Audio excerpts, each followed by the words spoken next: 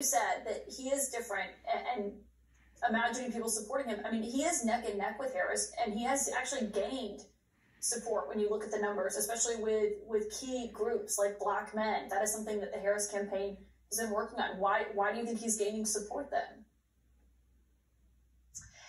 Well, I think it's one of the real questions of not just the campaign, but of our country right now, that really any person that is thinking hard about their own position in the economy, their own future, would think that he offers a better deal. Some people support him because they like what he says. They like his belligerent attitude. They like his insulting. They may even occasionally believe some of his versions of alternative reality.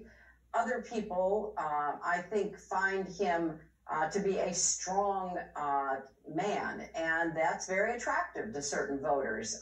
They may not even agree with what he's saying, but they think that he's strong, and they find that appealing. I can't psychoanalyze the electorate for sure, but there are a lot of reasons why people would be for him that, to me, really don't add up, because for anybody who thinks that he would only go after somebody unlike them, that he would only support laws and changes that would hurt somebody else, I don't think they understand that with an authoritarian personality in power, there is no safe haven.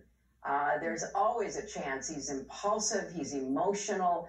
I think he is unstable, that he will turn on anyone, any individual, any group, for any perceived disloyalty or, comments that he thinks is contrary to, himself or what he is pushing. So I think people need to really think hard, because this is, one thing I know for sure.